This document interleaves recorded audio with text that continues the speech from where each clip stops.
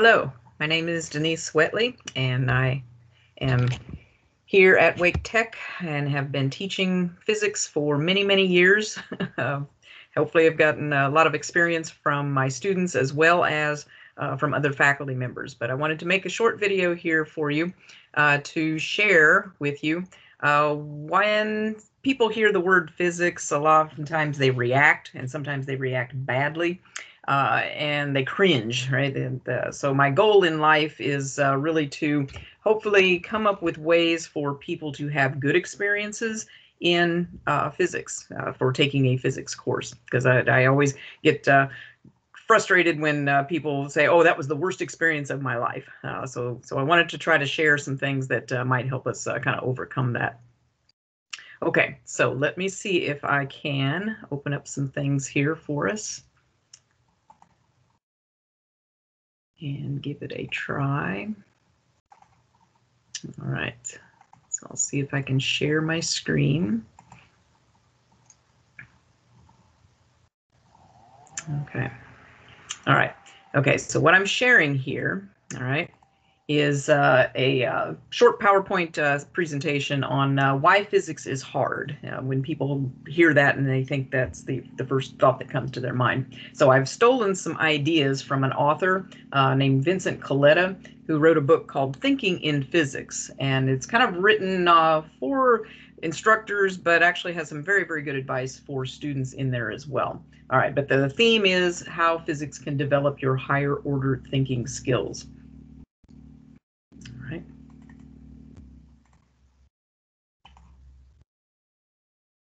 Okay, let's see if I can.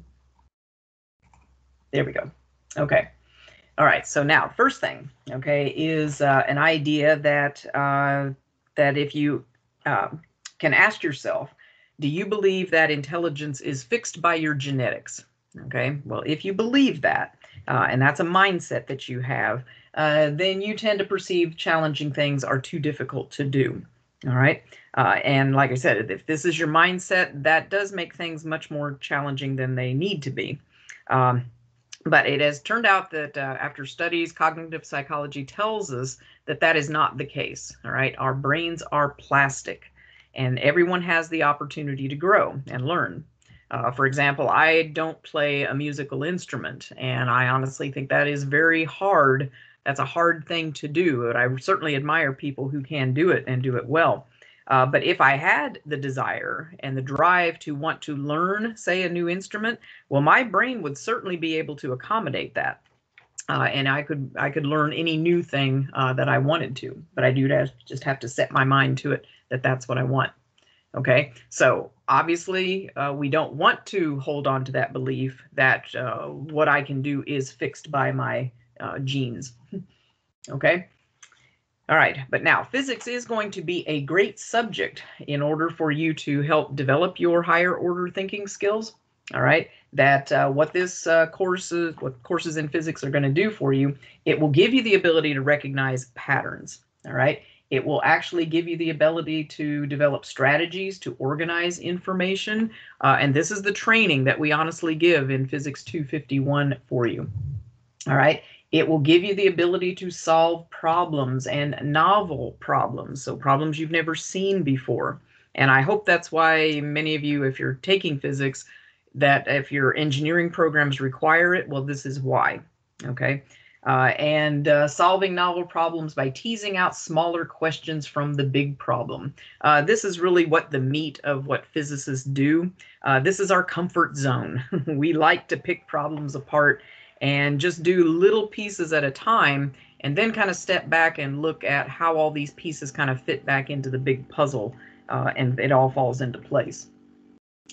Definitely, it will increase your ability to focus attention to detail. That we always recommend that you need to read problems more than once just to make sure you haven't overlooked some detail. It will also give you the ability to use a surprising or unpredicted result to probe a little deeper. This certainly happens in labs.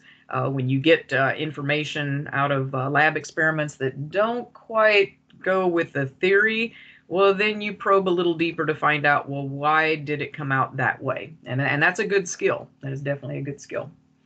Okay, and then also what physics will do for you is it'll give you the ability to communicate with others, either the question or a solution. So even just knowing how to ask a good question is some training that you will definitely get out of this course. Okay, but first things first, what we have to make sure that we can control in a course like this is your impulse control. This is a trait that you want to try to restrain because it will get in your way. All right, we want you to stay relaxed. We want you to stay open. All right, because here's the problem: that if you keep this impulsiveness with you, then and try to do things in a hurry, then you get frustrated if it doesn't come out the way you expect. All right, so the frustration and impatience usually kind of goes together, and often in physics that leads to you just grabbing equations without a lot of thought as to why you're even using them, and we don't want that to happen. We want you to be confident in knowing what you're doing. So restraining the impulsiveness, stay open, stay relaxed, okay, stay calm, okay, then things will just kind of fall into place without you working very hard. Okay, and this kind of goes along with it. I thought this was a nice quote that if you want to encourage students to stop and think, well, about a question, well, first of all, that means that we have to give you time to think. And hopefully we are designing our courses that will give you time to think through things, that hopefully you're going to have assignments well enough in advance so that you can kind of plan ahead and know where things are going. But essentially, impulsiveness is the enemy of deep thinking. So you don't want to have to redo things just because you did it too impulsively and missed the information. Okay, so here's going to be our recommendation, that we're going to stay slow and steady, all right? And that approach to understanding hopefully will be very successful, and it is very successful for many people. And so if you take the time to figure things out until they make sense to you, that's really what's going to send you a little further. And you also want to practice enough until strategies become automatic. Okay, so in Physics 1, for example, when you see a problem that's going to talk about forces, well, what you should automatically do before the question even asks anything is to draw what we call a free body diagram. Because as soon as you can see where those forces are, everything else becomes much, much easier.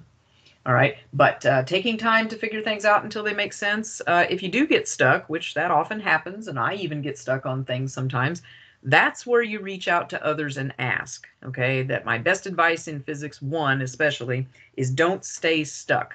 Okay, get over the little hump, just ask a simple question, and that's where your training of asking good questions will come from, and try to move on beyond that. Okay, but again, what makes this course, what makes a physics course hard, say, compared to other courses? So if this course is a little different than maybe things that you've taken before, is here's what's going to be asked of you. You're going to be assessed on your understanding, not just regurgitating solutions that you have seen before to very specific problems that you may have memorized. And I will tell you that memorization is not your best tool in a physics class. All right, you're going to use your brain bandwidth to again wrap your head around these concepts and utilize them. But now, pushing your thinking will make you learn more. All right, even if your test scores may not seem very high. I know that's always the focus that a lot of students have with taking a course and how am I doing on the tests. All right, so I want to kind of encourage you not to have so much test anxiety that puts up a wall, that you know you're telling yourself, well, this is going to be hard, I'm going to screw it up. Well, then you will. All right, so again, if you can stay calm, don't let test scores discourage you, and especially in physics, one concept usually builds on another.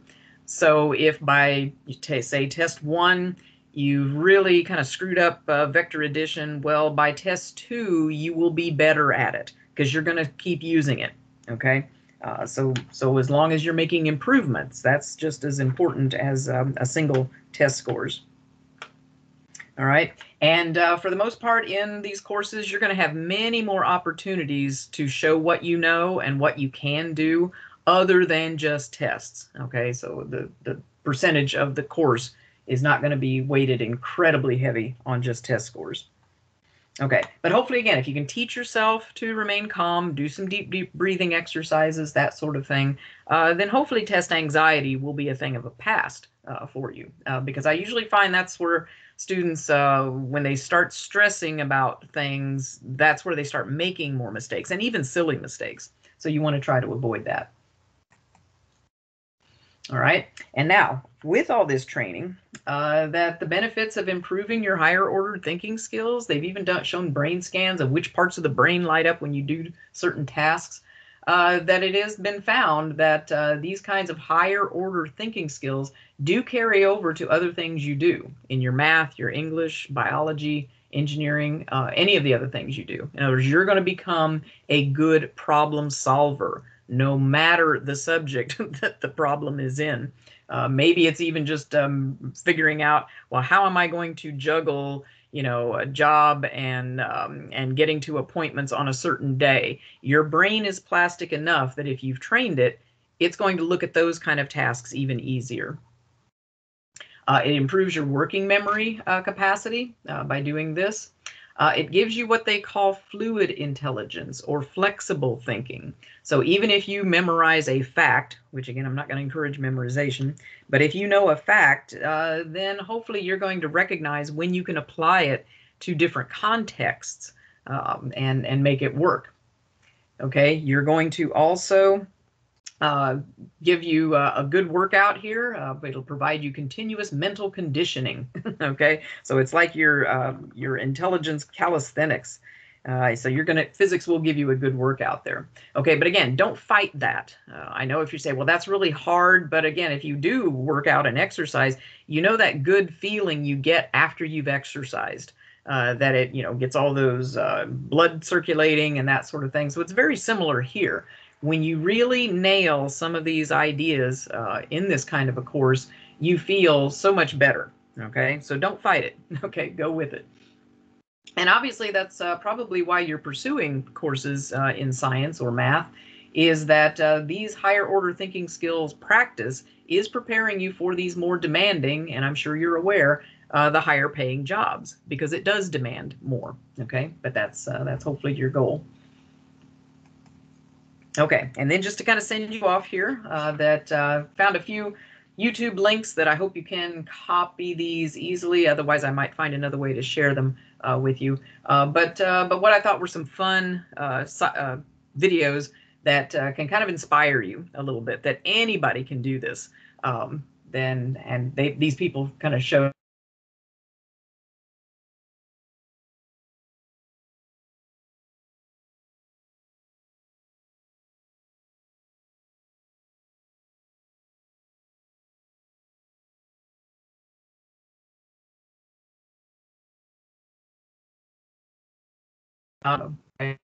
physics. Okay. All right. So I hope this has been useful for you, and feel free to contact me at Wake Tech if you like. Denise Wetli in the physics area, and I'll be happy to answer any questions you may have. Okay, good luck to you.